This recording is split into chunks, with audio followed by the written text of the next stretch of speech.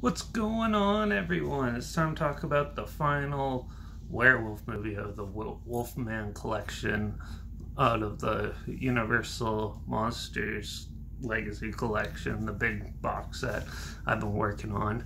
And yeah, so we've done all the Dracula films, we've done all the Frankenstein films, and now this is the last one of the Wolfman films, and we'll be going into another classic monster after this, but I'll talk about that near the end, so stay tuned for that.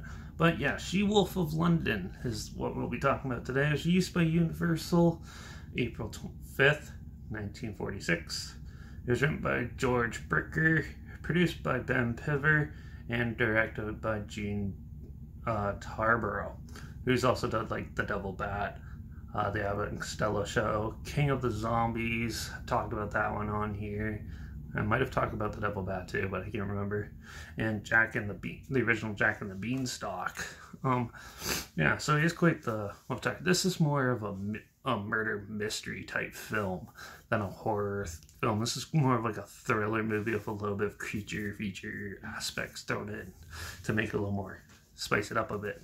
So there is this young woman, college woman, who is basically trying to find her life, where she's attacked by a creature, and yeah, she doesn't know what to do, and she's always very fatigued, and yeah, and then all these weird murders around in her town start happening, and she thinks she might be a part of them somehow, but she's not sure why, and it's up to her and her friend and family to figure out what's actually going on.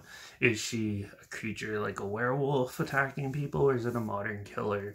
That's what you're trying to figure out in this film. So yeah, it's a good little setup that they have with this one. A lot of the characters are pretty well fleshed out and stuff, especially for at least for 1946. They are really amusing characters in this film. You have your tropes of people believing and not believing and all that fun stuff, and yeah, for most of it they don't really show you the girl transforming into a wolf. This is more done out, they leave that for your own imagination, but they definitely give you enough information to lead you on if she is or if she isn't. And also, this is a good film that showcases like mental illness, like the earlier 1940s films, focusing on more of a mental illness aspect and other scientific aspects that could disprove the werewolf theory. And that was really cool and very brazen in film in this time period in 1946. You don't see that very often, and it's definitely more interesting when they get into that type of stuff, but it kind of drags quite a bit for it. You hear about the murders, you see the aftermath, but then it's just like, it's more like a whodunit, and it just fizzles out into typical horror tropes where they try to be sneaky and stuff, but you can see it coming from a mile away. And that's the sad thing that happens with this one. And obviously, you don't get the full werewolf effect because they don't really fully show it, and they leave it more for you to imagine it. So that was a pretty big downer from this one. I found this one, the pacing, to be pretty sluggish. It was pretty slow and continued to go on for a long period of time, even though it's only an hour and 5 minutes long or something like that.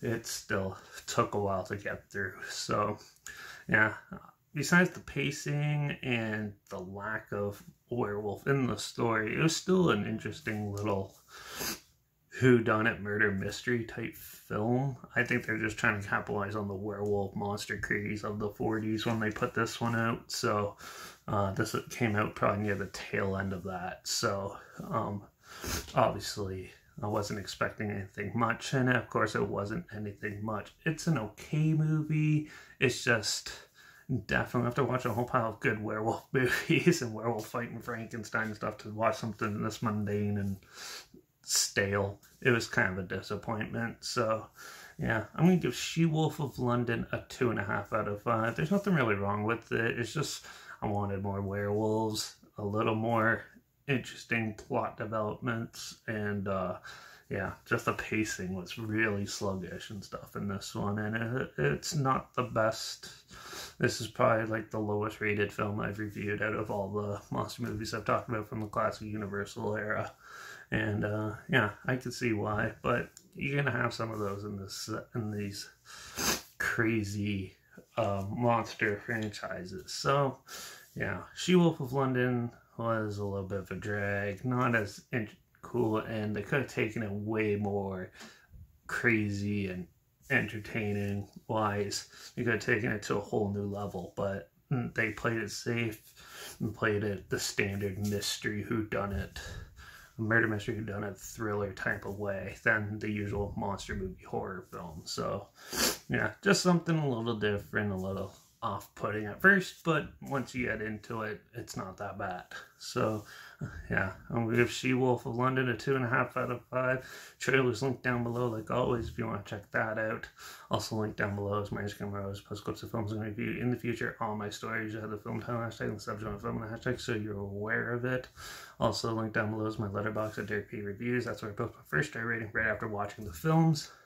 So yeah, follow me on one of those two platforms to stay in the loop with this channel. Like this video, share it so more people are aware of it. Comment your opinions of the film down below if you've seen it. Let me know your thoughts. Also, let me know what your favorite Wolfman film is if you have one of the classic Universal monster films, and also let me know what your favorite classic Universal monster film is if you have one as well.